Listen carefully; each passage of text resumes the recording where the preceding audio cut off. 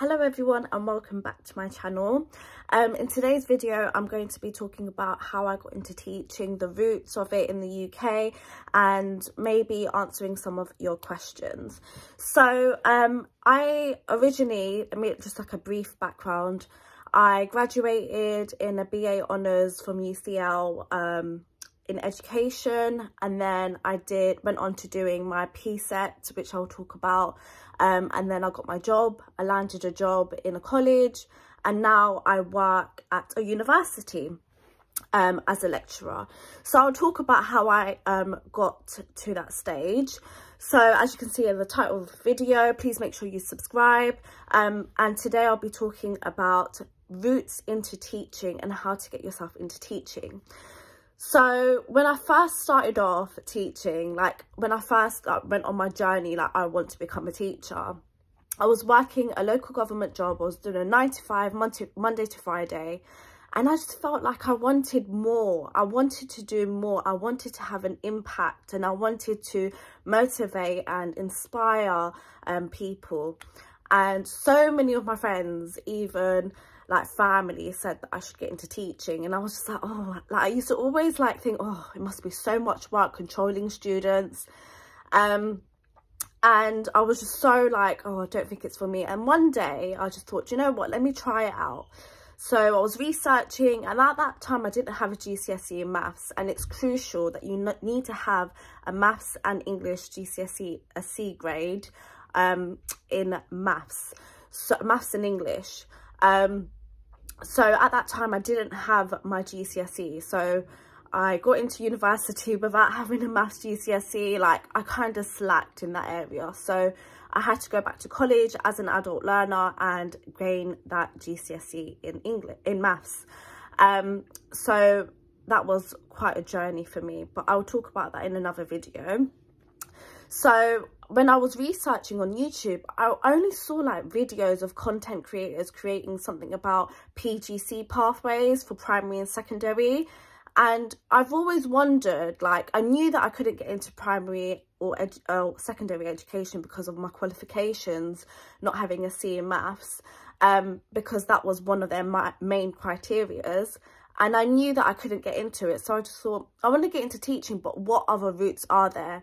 So then I came across the education and training website, which is a website which talks about further education and how to get into it and all of that. And I've always wondered, how did my college teacher like get the job that he got? Like I always wondered, and I thought it was through the Pgce route, but there are other ways to get into teaching instead of having the Pgce. So the first route is you do a Pgce, you go do the QTS, which is 2 years training NQT, and then you're qualified in the UK as a teacher. And then you can like go on further on to any sector that you want to work in teaching. And then there's a second route, which is a level 5. Colleges usually allow this, so if you apply to a college and you don't have a level 5 or Pgce qualification, they usually provide it free of cost in London. I'm not too sure about any surrounding other cities, and they provide it with no cost, and they train you and they teach you, they make you teach on the go. So it's like experience and placement at the same time, and academic work, so academic and experience at the same time. So it's really, really effective. And also there is also called the PCET route, which is the PCET route, which is what I chose to do. So like I said, I left my 9 to 5 job at the local government, and I decided I wanted to do something more. So I researched and I found the pathway of PCET. Now PCET is basically you're qualified to teach 16 to 18 year olds, but you can teach adults as well. So I'll just talk about from my notes that I've written.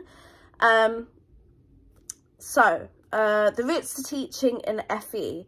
So the Education and Training Foundation website is such a good website to use, especially if you want to get into or just understand or read about, you know, further education in that sector. And it has so many good like links that provide you information and so on and so forth. So in the further education sector, there are about 3 pathways. I went through the vocational way, and I'll explain that later on. So there's vocational, academic, and finally maths, English, ESOL and SEN, which is 1. So the vocational pathway is basically for anyone that wants to do plumbing, hairdressing, health and social care, childcare. So my background, what I did for when I was in college was I did a BTEC in health and social care. So I had a BTEC GCSE health and social care and level 2, and I had a level 3 in health and social care. So that was the route that I wanted to take, because I enjoyed health and social care when I was in college, and my family are from a health and social care background. My siblings are doctors and nurses, so that really like seeing them and, like, you know, hearing their stories and so on and so forth, getting their advice. I come from a health and social care background, so I wanted to teach that in the end. So, excuse my mum yelling in the background. So anyways, so that's what I chose in the end, to specialise in health and social care. But the vocational route is basically for anyone that wants to do art and design, anyone that wants to do hairdressing, plumbing, and so on and so forth. But you need a level 3 qualification and above. So level 3 meaning an A-level qualification or a level 3 qualification and above in order for you to teach that. The academic route is an academic pathway through a PCET is basically having a degree. So my degree is in education studies. If my degree, let's say, was in history, or let's say history, and I wanted to teach history, then I am able to teach history because I've got a degree in it as well. So if you've got, what I've realised in the PCET pathway towards becoming a teacher in the UK is that you need to have a level 3 or above in order to teach a specific qualification. So let's say I had a level 3 in childcare and I wanted to do hairdressing. I have to show proof of qualification that I've got. Even though I might have experience, I need to show qualifications that I've got a hairdressing qualification in level 3 in order for me to teach that. Some areas, some subjects are quite competitive, so please do check with the university before applying. So the second pathway is the academic way. Like I said, you need to have a degree in order for you to teach that pathway.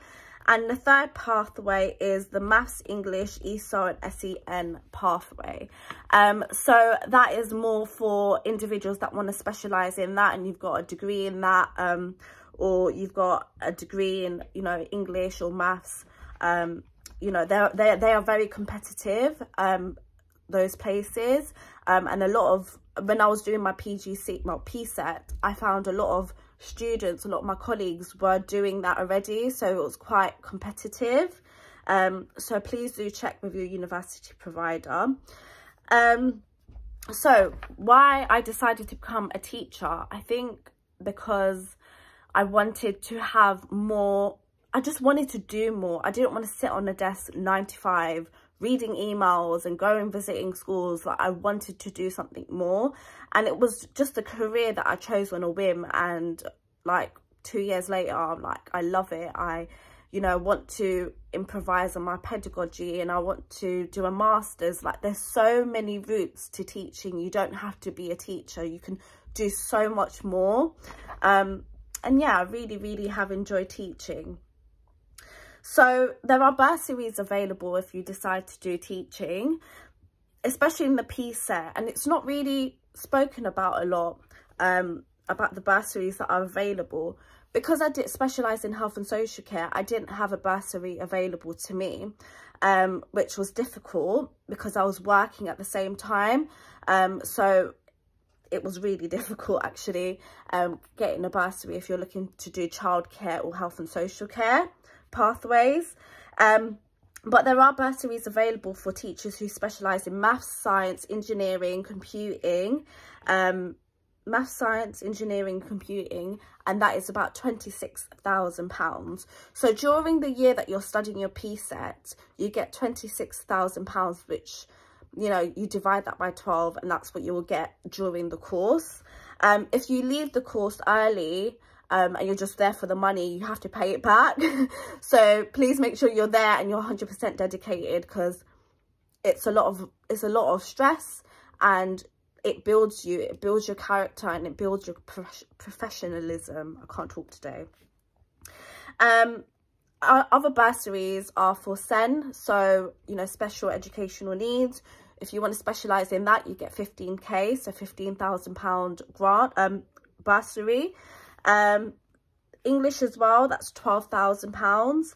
And like I said, you need to have a level 3 qualification in or above in order to teach these special topics.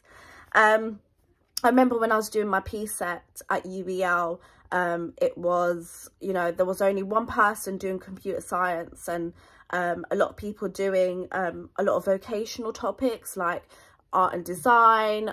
They were doing health and social care, sports science, and yeah, childcare. So that was like my year intake group, but I can talk about that in another video. There's also grants that are available from employers, so your employers can pay for it, but please do check the Education and Training Foundation website. It's really, really good, so, and really, really helpful. It really helped me. So I don't know if you know this, but NQT, so newly qualified teacher status, is what you need to do. It's like a probation period that all teachers have to go through in order to be qualified teacher in the UK.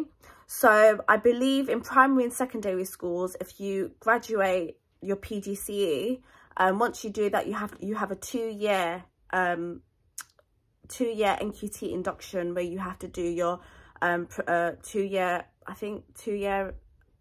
like, I've lost the words, the 2-year, God, I've lost the words, the 2-year induction sort of thing, where it's like an NQT induction for you to achieve newly qualified teacher status. And after that, you can work anywhere, or you can even work abroad, wherever there is. There's lots and lots of options.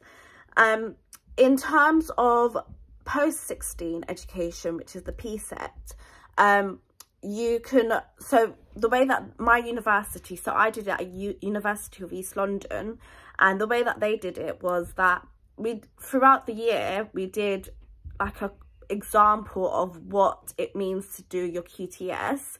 So QTLS, so there's QTS in primary and secondary, which means qualified teacher status, but in a post-16 sector, it's QTLS, so qualified teaching learning status. So in order for you to get QTLS, you need to have a maths, and you need to have an English GCSE in C, and you need to make sure you have about 6 months to do your QTLS. And once you do that, you're reviewed by your mentor and whoever is supervising you, and then you are awarded QTLS. In the post-16 sector, it's not uncommon to not have a QTLS, so it's not required. So if you want to do a QTLS, you can, but you're still regarded as a teacher with or without a QTLS. So at the moment, I don't have a QTLS because I've just I thought that I'd teach for a bit, get my pedagogy, get my theories, you know, get more experience in a classroom, and then later on I will get my QTLS.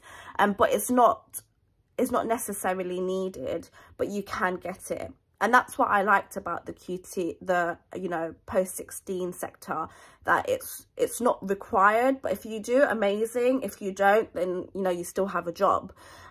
Whereas I believe that when you're in primary and secondary, you do need to have a QTS, and it will be awarded with you once you complete the Pgce with the university. Originally, I wanted to do my PCET at UCL, but COVID hit, and most of the lecturers were of mature age, so they wanted to keep their lecturers safe. So then I opted up to doing it at University of East London. my overall experience was really, really good. I really enjoyed the course. So if you ever want to get into the PCET or Pgce sector, really recommend University of East London. The education department is outstanding. So yeah, that was the reason why I went to UEL instead of UCL, but it doesn't matter, to be honest. So like I said, it doesn't matter where you get your Pgce or PCET from, what university provider, because that is overlooked when you are employed as a teacher. As long as you have that qualification, that is really, really important. But other than that, please make sure that the university provider provides you with QTLS. Unfortunately, with my university, I didn't have a maths GCSE at that time, so they didn't offer me the QTLS straight after, or I couldn't apply for it application. So do check with the course leader before you apply, but it's up to you if you, like I said, want to get a QTLS or QTLS or not. It's not really recommended in the further education sector, but with that you can go on to working with adults, 16 to 18-year-olds.